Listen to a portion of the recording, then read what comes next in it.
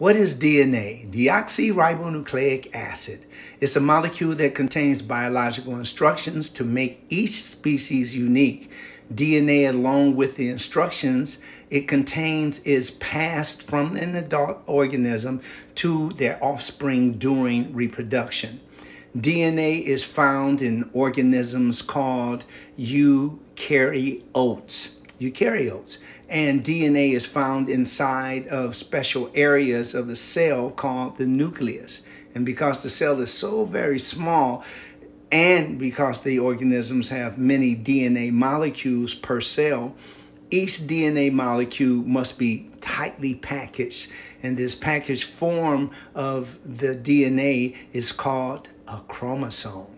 Now, during DNA replication, DNA unwinds so that it can be copied at other times in the cell cycle. DNA also unwinds so that the instructions can be used to make proteins and other biological processes. But during cell division, DNA is in its compact chromosome form to enable transfer to new cells.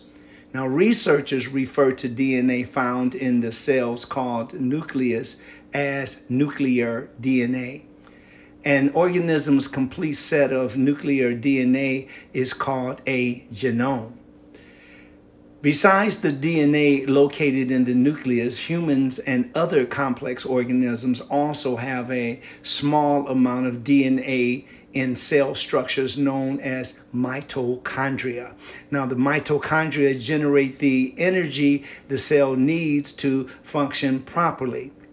In sexual reproduction, organisms inherit half of their nuclear DNA from the male parent and half from the female parent. However, organisms inherit all of their mitochondrial DNA from the female parent. And this occurs because only egg cells and not sperm cells keep their mitochondria during fertilization. I'm Dr. Zarif, the nutritionist.